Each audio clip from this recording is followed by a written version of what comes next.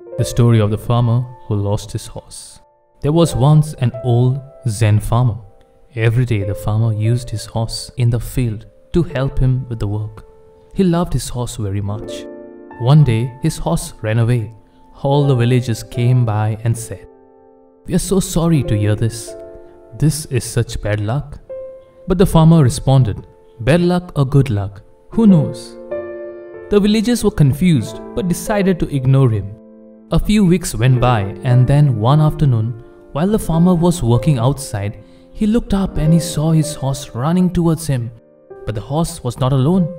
The horse had returned back with a whole herd of horses. So now the farmer had 10 horses to help him in his field work. All the villagers came by to congratulate the farmer and said, "Wow, this is such good luck." But the farmer responded, "Good luck or bad luck, who knows?" A few weeks later, the farmer's son came to visit and help his father on the farm. While trying to tame one of the horses, the farmer's son fell and broke his leg. The villagers came by to show sympathy and said, "How awful, this is such bad luck." Just as he did the first time, the farmer responded, "Good luck or bad luck, who knows?" A month later, the farmer's son was still recovering. He wasn't able to walk or do any manual labor to help his father around the field. During this time, a war had broken out.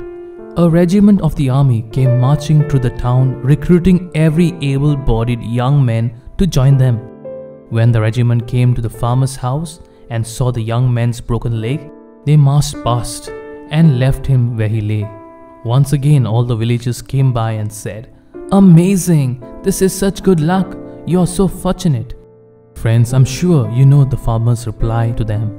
Good luck or bad luck, who knows? We do not know everything.